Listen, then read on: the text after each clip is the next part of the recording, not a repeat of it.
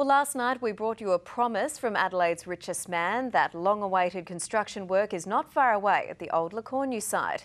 Tonight we look at the man behind the promise and that fortune, as Con Makris tells us about his humble beginnings and why money is not his driving force.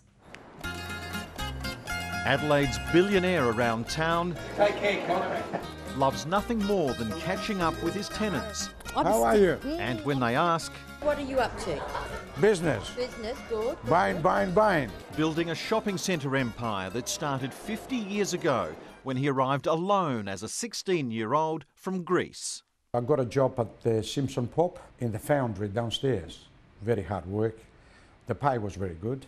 Good enough with scrimping and saving to buy this Green Hill Road fish shop.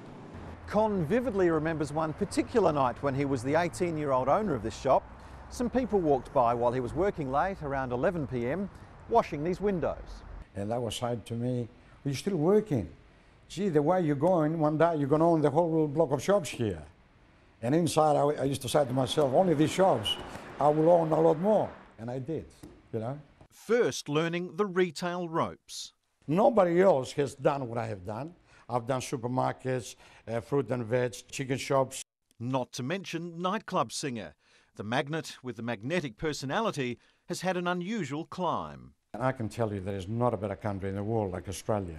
Except for the tall poppy syndrome. It's sad to see people that gone to bed in the night hoping that particular person will go broke the next day.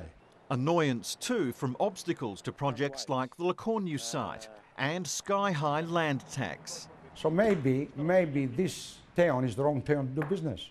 Which is why he reluctantly now focuses interstate. But he says one thing will never change. Number one is ethics, morals. Number one. There's nothing better than that.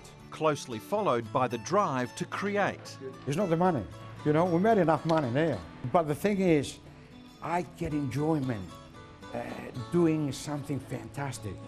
Tony Morabito, 9 News.